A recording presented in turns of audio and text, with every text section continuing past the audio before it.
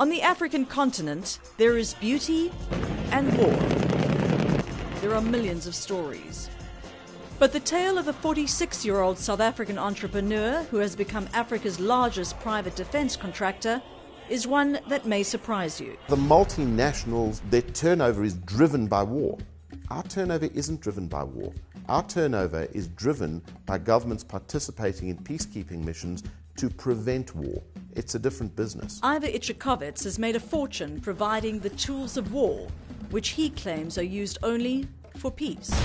I'm very pleased to advise that in 20 years of being in this business, we've not been involved in a war yet. For someone involved in the business to suggest that they're in some pure, normal form of trade is at best disingenuous.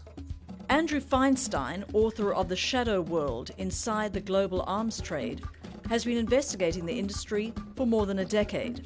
You don't sell weapons to make peace. You use diplomacy to make peace. If you're selling defense equipment into an area, especially an area as conflict-ridden and volatile as Africa, then unfortunately, whether you're prepared to admit it or not, you're contributing to the conflict.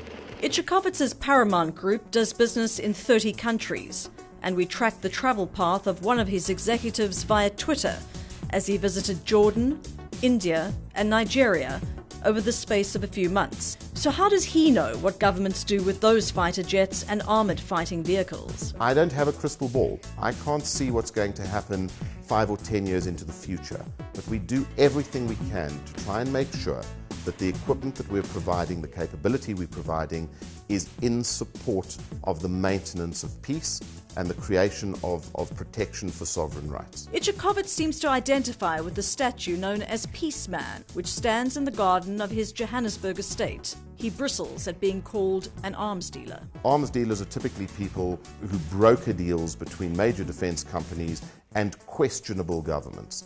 Our group has always been involved only with sovereign states. We have no involvement with questionable entities. And unfortunately, this is a label that reflects very badly on our whole industry. Today, we're a major corporation. We employ nearly 600 engineers.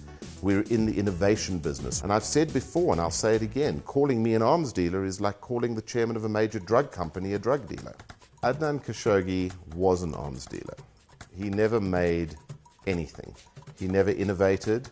He never helped create security. Ichikowitz doesn't do business with everyone who comes calling. He says he once walked away from a deal with Libya's then leader, Muammar Gaddafi. One night I sat with him in his tent and listened to the ramblings of a complete madman. And I walked out of the tent and I called my team in South Africa and I said, we are not signing this deal. They all felt that I had gone mad. In fact, people on my team had been working on this deal for nearly 3 years. And I cannot explain to you what specific thing it was that made me make that decision. But I knew at that moment that there was no ways that we could put this level of sophistication into this man's hands. In short, he says he is no lord of war. There is nothing illegal about what I do. I don't care if it's illegal. I've never seen the movie. But I was approached when they were making the movie to help them find equipment to feature in the movie. Ichikowitz, who is an avid art collector, wanted to be an actor. Instead, he saw the opportunities for private defense contractors when apartheid collapsed. His sense of drama remains. The worst thing that you can ever do to anybody is sit them in this chair. It's my negotiating tool. She swims around in circles all day, and to everybody's dismay, she never takes her clothes off. The art of the deal and the business of war in the heart of Africa.